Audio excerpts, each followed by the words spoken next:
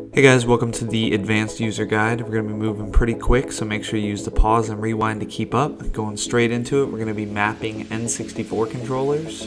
They are pretty difficult to map, so you're going to want to watch the picture on the bottom right and follow along by pressing the buttons as you see them on the screen. Again, not going to hold up here, just going to keep on moving, so make sure you pause and rewind so we can keep this video quick. Couple things to note, the left trigger and right trigger could both be your Z buttons. The way you're mapping it is a little bit weird, but it looks like a Super Nintendo controller.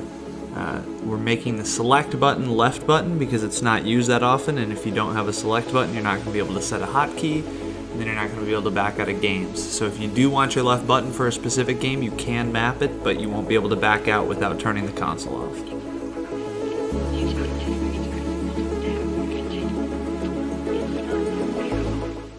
Now that your N64 controller is mapped, we're going to look at how to change emulators for the Nintendo 64.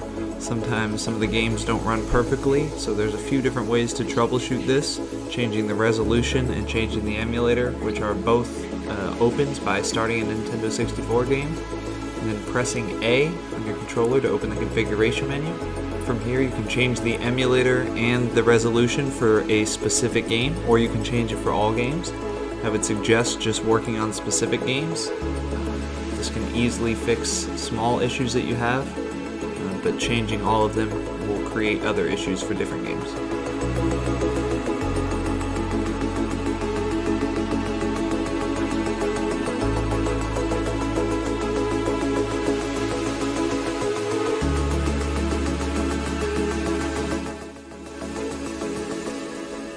Alright, we're going to go back in now, and we're going to look at how to change the resolution.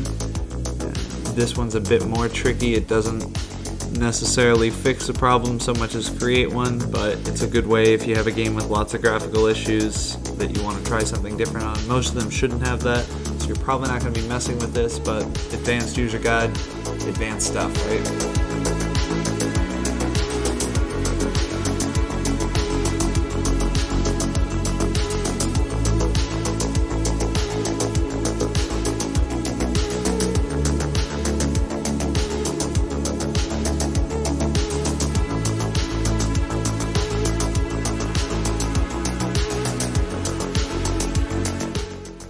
Alright, next we're going to be looking at mapping the controllers to work for the Dreamcast. They will come pre-mapped, but sometimes some new controllers or different controllers can have issues with the regular mapping, so this way you can go through the Dreamcast menu, open up Dreamcast, go into settings, and you make sure to check the correct controller and hit map for it. You can change the port. Again, you're going to want to follow along by rewinding and pausing in the video, not following my voice.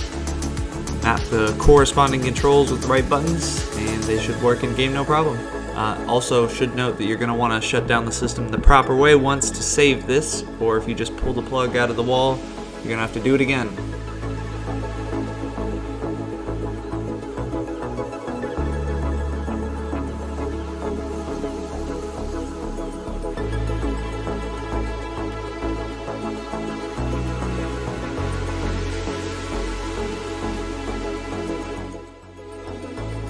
Alright, we're going to do the same thing with the DS here. Sometimes controllers can be a little weird with the DS and you do have to map them yourself. You're going to press the left button, I think it is, on the D-pad to open up this drastic menu. And from there, you're going to go into the controls and just press A to map the button, and then the next button you press will be that button. You're going to want to map them all for your controller. I already have them mapped here, so we're good to go.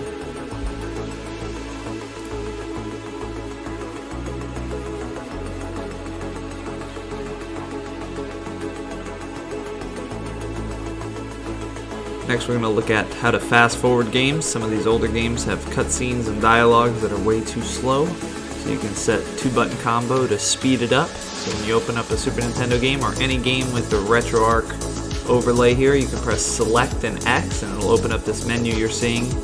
Make sure you go back, rewind, pause, do what you got to do to follow along, but I'm just setting a hotkey. By setting that hotkey, you can press select and whatever key that you select as the hotkey, and now those two buttons will be your fast forward button, which you can see at the top right utilizing in game there. So super easy to do. Back right out, move on.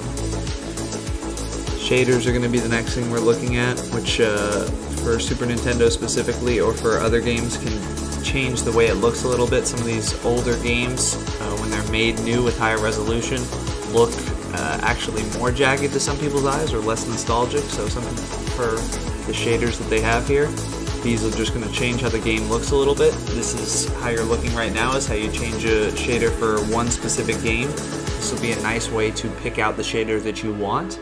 I'm choosing one that's pretty common here.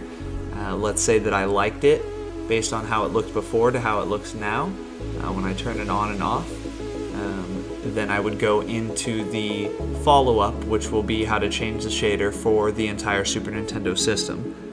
A lot of people just pick one that is popular, change it for all the games in the system. So the next part will show you how to do that. You're going to want to pause and rewind to follow along, but I'm not going to, voice over it.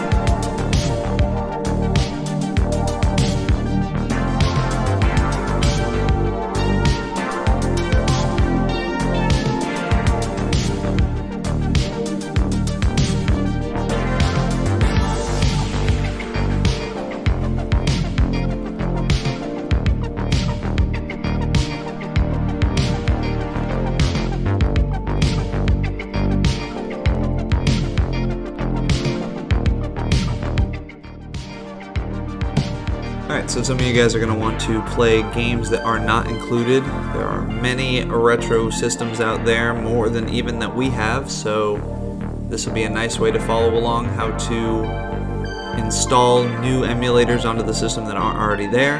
And then using our first new user guide, you can follow along on how to add games if you already have ROMs. If you're not sure how to get ROMs, I would say message us for that. But yeah, installing from binary or source if you have an internet connection, binary if you do not. The Raspberry Pi can install some of those systems from binary without the internet, but most times you're going to need internet to install these new emulators.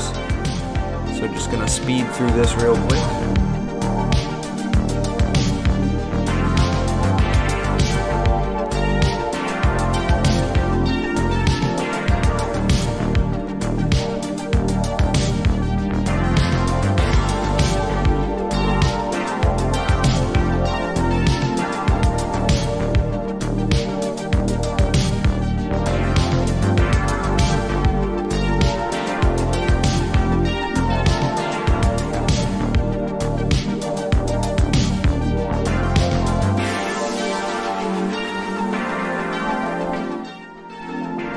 Finally, we're going to look at using Kodi.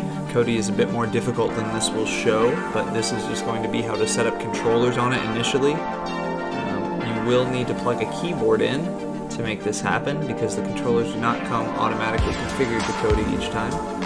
Pretty simple to use. Just set up the controller. Once it boots up, you're going to scroll up to the little gear, and you're going to go to input and input the controls of your controller, just like you would map for any other system. Beyond that, using Kodi is a bit more difficult. You have to tell the system where the shows and movies are, but they move from time to time, which is what allows it to stay free. But you need to know how to tell your system where to look at those, and then how to change that when it moves. So if you are interested in that, we do have another guide that's specifically geared towards getting your Kodi moving set up, and definitely need to watch that, because it's more than just a 30-second thing.